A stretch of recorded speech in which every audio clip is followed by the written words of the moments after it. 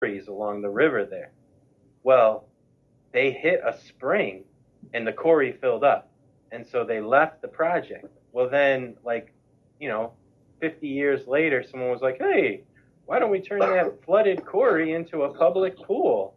And so, like, our public pool was a flooded quarry that had rebuilt Chicago. So it's pretty cool. But the reason we're talking about the quarry is because Max Headroom came there. Like, they had the Coke 2 van come to the quarry pool. They set up this big screen and gave away Coke 2. You could win T-shirts. I don't want to invent a story, but I might have even won one of the T-shirts there because I had a Max Headroom T-shirt that I wore like all that summer of like 85, 86. I think I remember seeing that. Yeah. Max Headroom. That's right. It was on TVs like on Wednesday night. And the reason he was called Max Headroom was because there was a reporter named Edison Carter.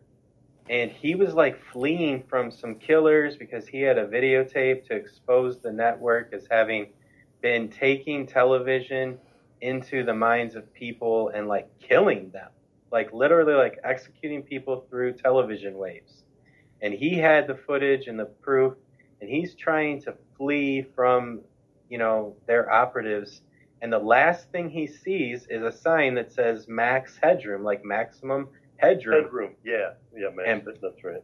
Boom! He like dies, and they save his consciousness, and his name is Max Headroom. But it's Edison Carter. It's like a British sign in like a parking garage that says Max Headroom, like 3 meters or something, Right. Yeah. But I love Max. And then the other thing, I mean, we weren't just River boys, we were Chicago boys. And Chicago, they have WTTW. Window to the world. That's right. And, they would run Doctor Who on the weekends. Well, these television hackers, like, there haven't been many, like, successful television hackers. Oh, they hacked the signal. You're going to tell the story, aren't you? I love this. Keep going. Yeah. Yes. So Doctor Who is broadcasting on WTTW, and all of a sudden, the airwave gets stolen. So, like, you got, like, Pump Up the Volume with, like, Christian Slater, like, broadcasting pirate radio. You got, like, a lot of that underground stuff in the 80s where we all believe that we can, like, take the signal and, like, Radio Free Europe and, like, man, that's the dream. If you could just broadcast for 20 seconds on their, like, channel, you would be the pirate supreme. Well, they did it. And they took over WTTW, and they put on a Max Headroom mask. And there wasn't any, like, real manifesto or any, like, message or anything. And I'll bet they wish to this day that they had one because it lives on in infamy. But, yeah, Max Headroom took over WTTW. I witnessed that happen when it happened. I believe it. And it was it remains to this day one of the more, not eerie, but it was a violation because it was scary. It was, and it was not so much what happened because it was mostly just like he had the mask on and he was bent over and somebody spanking his ass and shit. It was kind of weird like that, but it was the tone of it somehow without words, without like you said, like a platform or a message or anything saying anything. Just pure subversion. Yeah, almost like to an ominous degree where it was just kind of real strange, like bizarre, like what the fuck is happening here? Because watching it felt hijacked. You felt like you were in a hijack with this thing. And I was like probably like 14 or some shit, 15 when it happened. And I was home alone, and it was just one of those things. Maybe I had, first couple of times I ever kind of took a puff or some shit. And it was just weird, and it felt like... You didn't know whether to cheer or hide. Yeah, it was, yes. It just felt like an assault, or it felt like a violation. And it's very clear to me to this day what that was like, watching that Max Headroom fucking weird shit happen. because we weren't surrounded by frequencies. We didn't like think about media and energy and everything all the time. We weren't checking our phones like all the time. We weren't doing all these things. We lived in a largely peaceable, undisturbed world. So when things like that happened, it was like, Really, wait a minute, is reality not what I think it is? Jarring and stuff. Oh, sure. Yeah. Like red pilling and shit. All of a sudden, you're like, whoa. Oh, yeah. Holy shit. Yeah. Wait a minute, you can do that? And you can be, yeah, and people can fuck with you, and you can probably fuck with them too. Yes. Yeah, man. It was, like I said, I've told Jesse the story before on this podcast and shit, but it was really jarring, and I never forgot it. And that's, you figure, Jesus, a long time ago, we'll just say that. How about that? In a galaxy far, far away. But I never forgot that shit. Yeah, but the 80s, so good. Yeah. I mean, but we have a podcast just dedicated to that. It was such a charmed, beautiful life that the distinctions were very clear. You knew your place very well, whether you wanted to be there or not. Everybody was going to keep you there. like an 80s, like a John Hughes movie. Absolutely, that was real, and we lived in Chicago, so John Hughes was our life. Like we didn't have all these awesome movies that like happen in a place far away. We had these awesome movies that happen in our backyard. Ferris Bueller was our peer. Yeah. Matthew.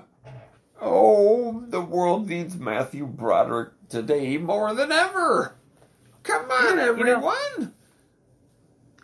Yeah, they did make that commercial a couple years ago that was actually surprisingly satisfying for the fix. Like, they had that Ferris Bueller TV commercial. It was pretty good. I don't know. He's so New York now.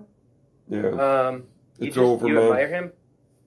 But, like, I was watching Ferris Bueller just a little while back, and he was always a gentleman. Like, Ferris Bueller is a gentleman. So it's not surprising that he grew up to be an New York elitist. Well, he was largely asexual.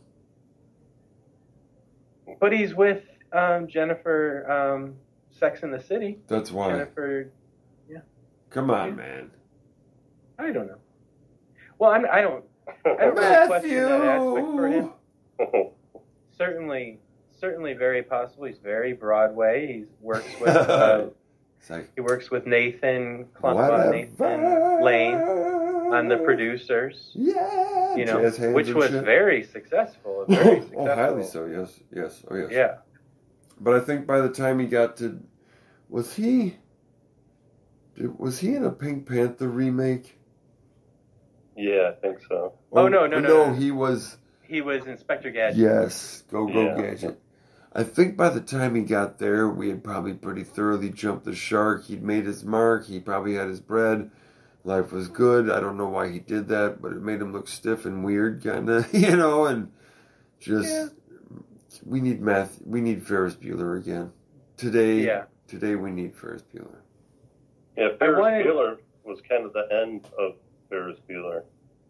Yeah. Like after that, anything he did didn't compare that I ever saw, So he peaked young and quite early. Yeah. Before that, you have Lady Hawk as well. That was pretty good. I like that. Which is very exceptional. Yeah. That was one of my dad's favorite movies. And actually. Don't you also have Biloxi Blues, I think, also?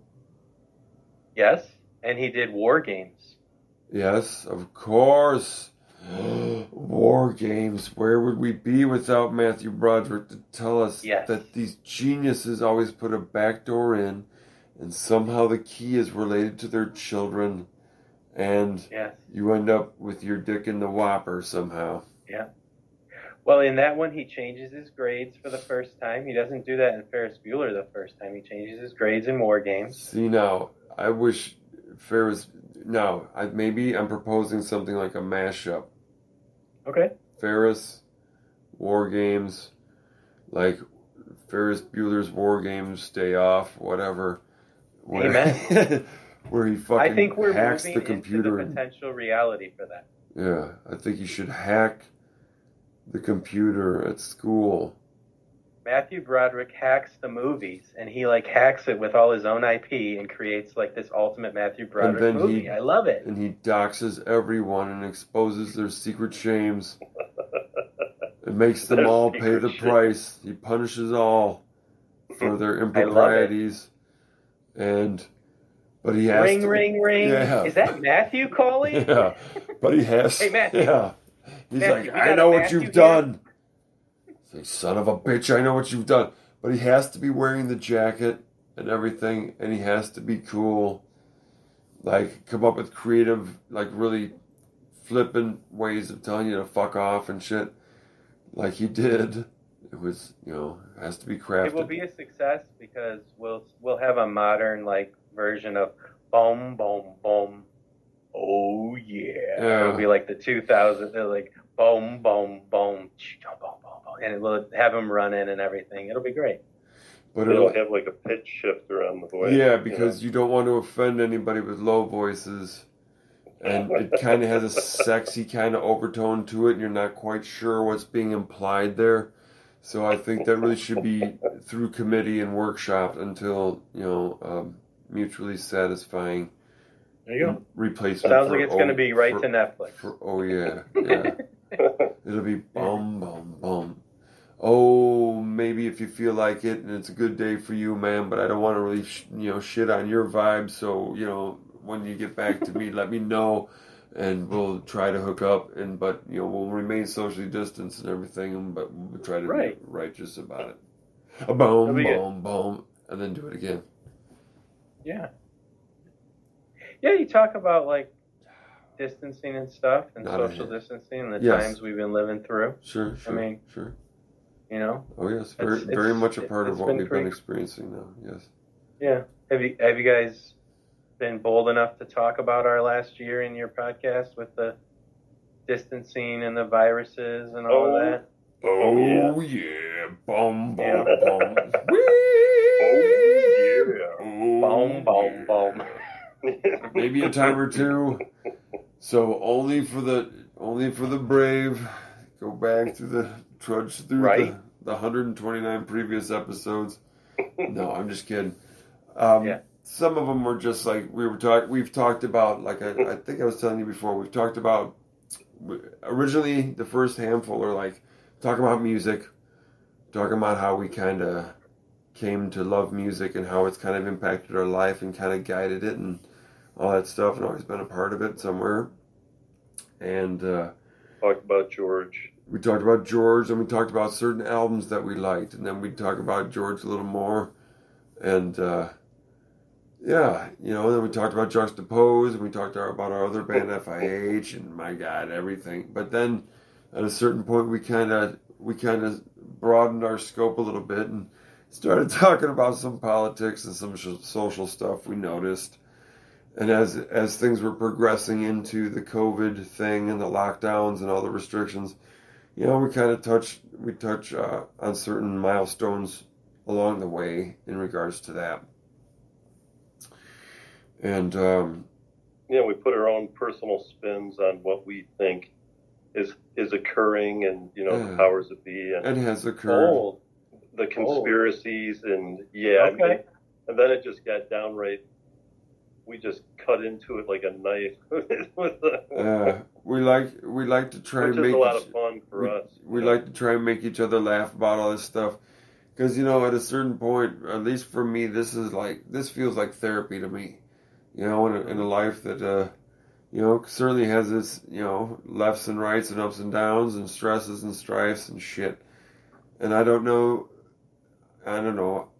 therapy for me may or may not work that great, but what I do know is that this podcast has let off so much steam for me. It's given me so many belly laughs and shit along the way.